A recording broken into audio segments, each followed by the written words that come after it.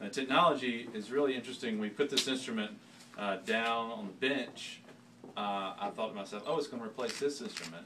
But then I realized it's going to replace that one, it's going to replace this one, it's going to replace those 4 behind you, and it's going to replace all those in there too. And what's important, I guess, also to mention is that right now it's ideal for certain case type, for certain sample types, not all sample types. Like the sheriff said, the touch DNA sample types, our old system is more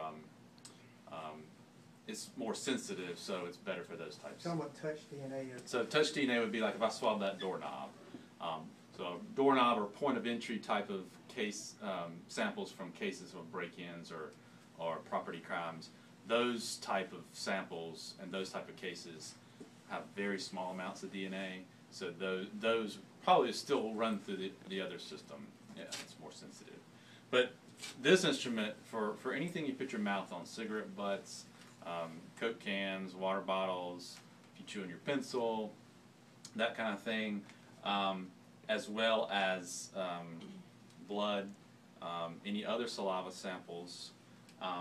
We've gotten a profile from a single hair, from a steering wheel swab. So it is sensitive in some of those samples, but we know it'll work straight out with the higher concentration DNA samples. So this cartridge is kind of the interesting part to me about it. So you can see right there, the swab goes directly into the cartridge, and this cartridge has a drinking straw. So I ate breakfast at McDonald's that morning. I brought the straw in, I stuck it in here.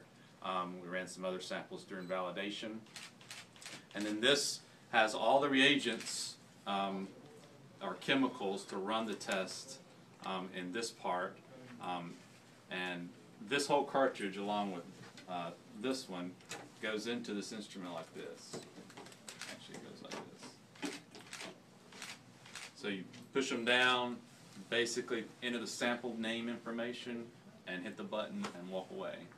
And 90 minutes later it prints out a DNA profile.